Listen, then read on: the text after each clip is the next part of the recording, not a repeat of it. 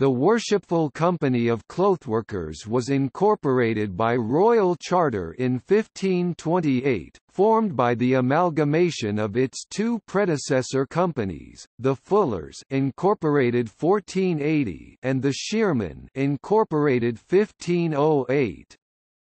It succeeded to the position of the Shearmen's Company and thus ranks 12th in the order of precedence of livery companies of the City of London.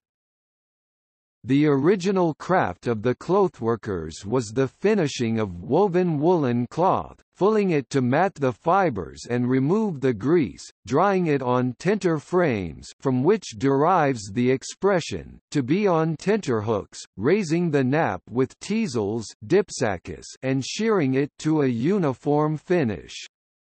The ordinances of the Clothworkers' Company, first issued in 1532 and signed by Sir Thomas More, sought to regulate clothworking, to maintain standards and to protect approved practices.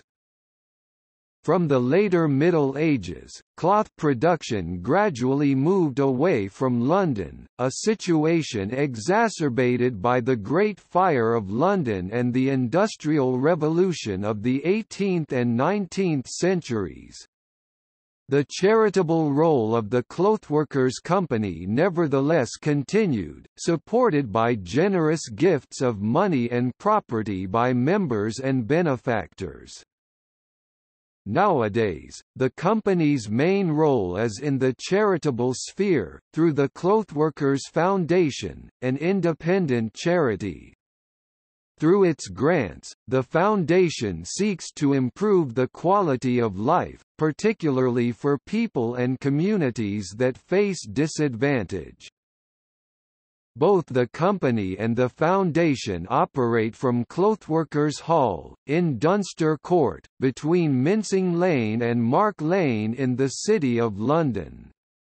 The site was conveyed to a group of shearmen in 1456 and the present building, completed in 1958, is the sixth on the site. Its immediate predecessor, designed by Samuel Angel and opened in 1860, was destroyed in 1941. Famous clothworkers included King James I, Samuel Pepys, Prince Albert of Saxe-Coburg and Gotha, Baroness Burdett Coutts, George Peabody, Sidney Waterlow, Edward VII, Lord Kelvin, Viscount Slim, Robert Menzies and the Duke of Kent.